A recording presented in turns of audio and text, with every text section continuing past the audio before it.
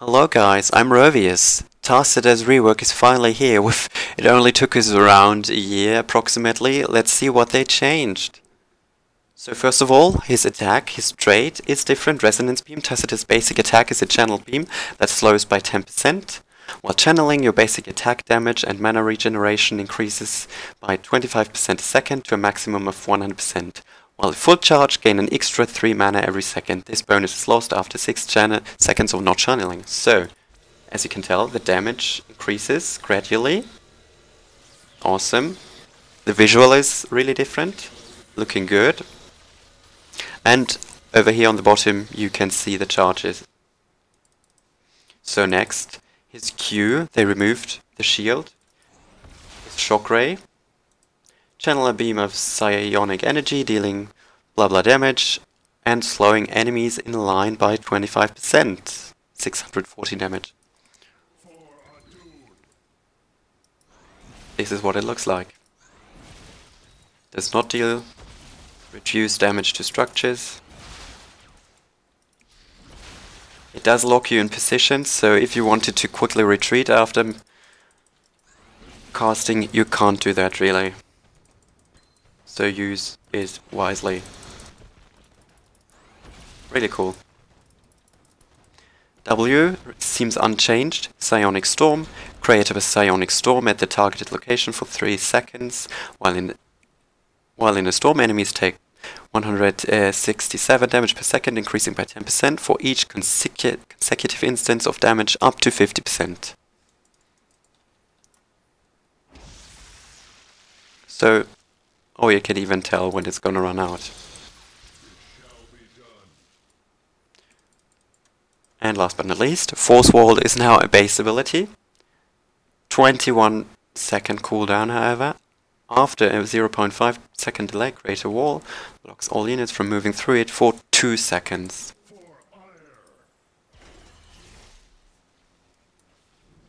Seems nice, however, the long cooldown is a bit of a bummer. If you just want to read the talents yourself, I'm putting on a timestamp for towards the end of the video where I will be hovering over each talent for your convenience to pause and read them yourself. Okay, let's try some builds. So let's try an auto attack build first. We're going with Kaido and Amulet. So the beam charges 50% faster. When the beam has been fully charged for 80 or 160 seconds respectively, it bounces to hit 1 or 2 additional targets for 50% damage. So basically what his level 20 talent used to do. We're fully charged. Oh, never mind. Complete the quest. Boom, it bounces off and slows all of them by 10%. Looks really nice. Much better than the old beam. Now, on level 4 we take Plasma Shield. While Resonance Beam is fully charged, gain a shield equal to 3% of max health every second, stacking up to 15%. So, as far as I understand, you don't need to keep charging. If you reach 100% one time, you can interrupt and the shield will keep coming up. It's really strong, so you technically only need to give any enemy a little boop every couple seconds. You've got 6 seconds before it runs out. Really strong. Awesome.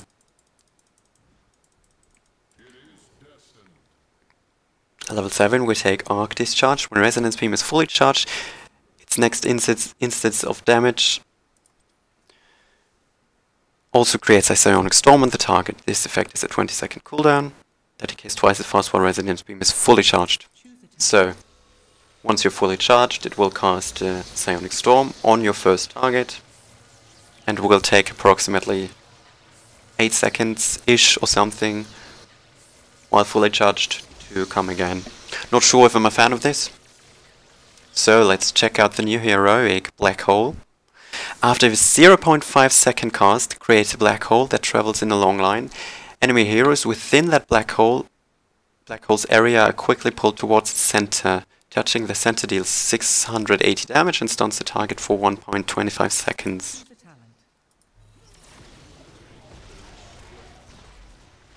Boom. I mean, it moves rather slowly, it pulls enemies in, even if they're at the outer edge, and stuns them. Is a cool ult, really. Though, I don't know if you knew this, but Black Hole was initially intended to be a spell-only main. But I suppose they changed their mind once they remembered they might want to give something similar to Zarya already. But hey, here it is, Black Hole is back. Awesome. Level 13. Oracle. 45-second cooldown while stationary, again 30 spell armor for 0.75 seconds and restore 26 health a second. So let's take a little bit of damage over here so we can see how much the health regen is.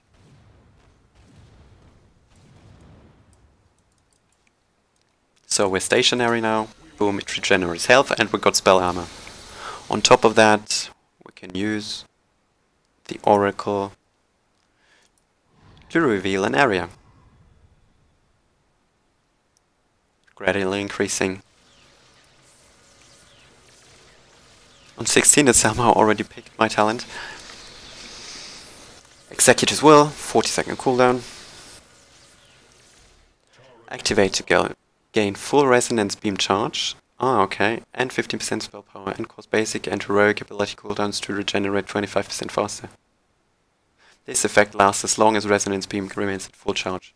So, you can instantly charge up your beam, and you will have an additional, as you can tell here on top, 50% spell power. Remains active as long as your beam is charged. So really strong in my opinion. Shouldn't be too difficult to keep that one up. Level 20. Let's try. This is the heroic upgrade first. Kugel Blitz. Each hero hit by a black hole center creates a psionic storm at the location. So we should get 3 psionic storms here.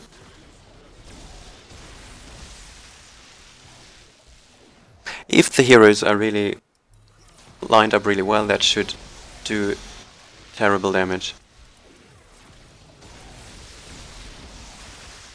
And it goes really well with this Q as well, as you can tell. Okay. Let's reset the talents and try something else. Let's go with the Q build next. Static charge heroes hit by Shockwave permanently increase its damage by 4 and grant 33 resonance beam charge. Maximum of 200 bonus damage. So we hit someone, we get some stacks. Oh, and as we hit 3, our resonance beam is already fully charged. I see.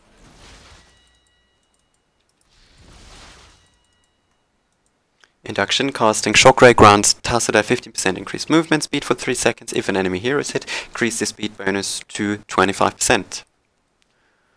Which I reckon can be very useful considering it locks you into place. You might need this extra movement speed. However, overall I don't see if it can really compete with what we tested earlier with the shield gain. Level 7, Beam Alignment. While Resonance Beam is fully charged, Tassadar's basic attack range is increased by 1. And Shockwave's cooldown refreshes 100% faster. So, if you're full, let's turn off toggle cooldowns. If you're full, as you can tell on down here, the Q recharges twice as fast. So you can use it twice as often. Awesome. On top of that, it increases your... Oh, I haven't even selected it. Now it's working. So now 100% faster. Yeah, that looks faster. And your attack range is increased. But only when the beam is fully charged. Arcane. Tassadar transforms into an Arcane, gaining shield equal to 40% of his maximum health and empowering resonance beam. Deals 329 damage and splashes 164 damage to nearby enemies. Heroes hit after the spell power reduced by 20 for 2 seconds. So this part seems to be new. Resonance beam is fully charged while Arcane is active. Okay. Okay, so nothing phenomenal here, seems as it used to be, apart from the spell power reduction, as you can tell. Level 13.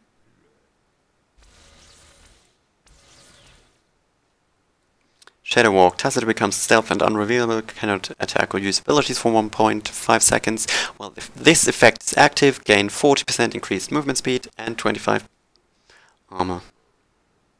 So this is basically what is E used to be. Glad it's still some way or another in the game. So if you need some extra mobility, anti-CC, you can pick up that one. Thermal Lance. Shock Ray deals an additional 8% of maximum healthless damage to the first hero it hits.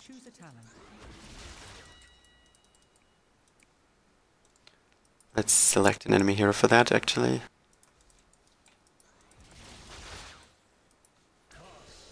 That sounds like a good amount of burst damage, if you ask me, considering you can use it every 3.5 seconds. Oh, look at that. It's like... That takes away like 25% of Arthur's health. Seems really strong. Might be a bit too strong, who knows. We'll find out soon, I suppose. And on 20, let's check Carla's Gift for now. Twilight Archon appears to be unchanged. Outer attack still increased the duration by 2 seconds.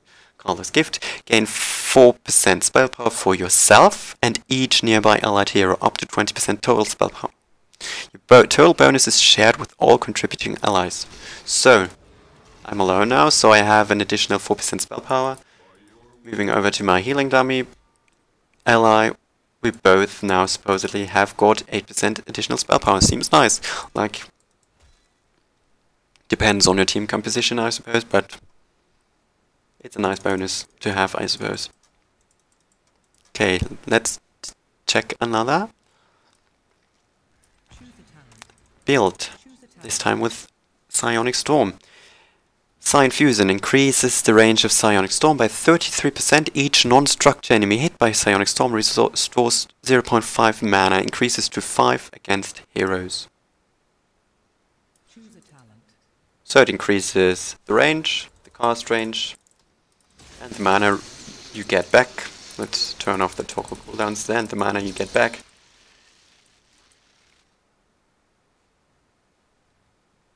Oh, and you get mana back, yeah. I see. Basically what his talent, his old quest used to do, but without the AoE increase and, yeah, mana return without having to complete the quests. Electric Fence. Force Wall deals 202 damage to a second to nearby enemies and slows them by 35%. Choose a talent.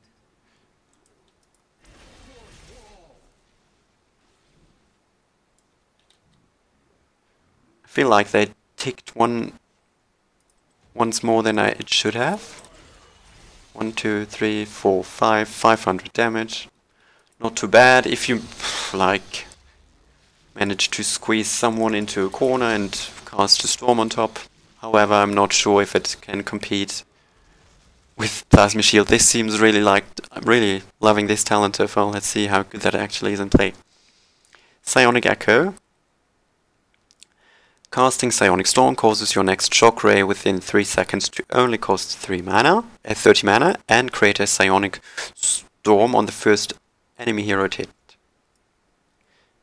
So I'm casting Storm, then my next Q will cast another Storm on the first enemy hit. Casting Storm, Q will cast another. Seems decent. Definitely would pick this over Arc Discharge, but Beam Alignment seems to be my favorite out of this row.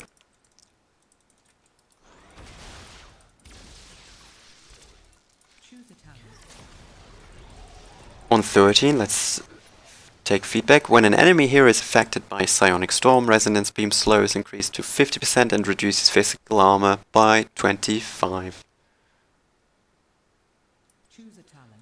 So if you auto attack someone while in the storm, they get minus 25 armor and they're slowed considerably more.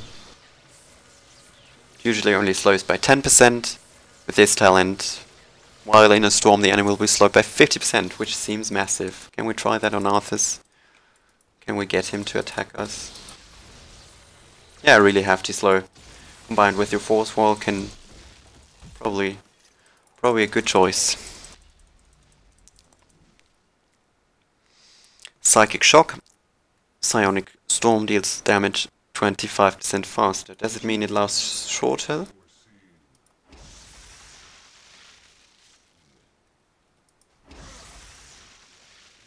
Well, it definitely ticks faster, and thus the DPS will be greatly increased, and the number of ticks you will get off on your enemies, as they sure won't be standing in that deliberately. Let's try the improved force barrier. So increased range seems as usual. 10. Still has got a around 10% 11 second cooldown with that. Duration is longer. Overall a good talent overall. I feel like all of his level 20 talents are viable options. With Kugel Blitz being my least favorite, I do have to say. So, ladies and gentlemen, this appears to be our new Tassadar. Really excited, I'm really loving what they did. I'm really fond of Shockray. I absolutely adore the level 4 Plasma Shield talent. I love the interaction with the auto attack wrapping up and having it at fully charged, having such a huge impact on many other talents and abilities. Yeah, absolutely loving that. Thank you so much for watching. Feel free to give me a like and see you around next time. Bye bye.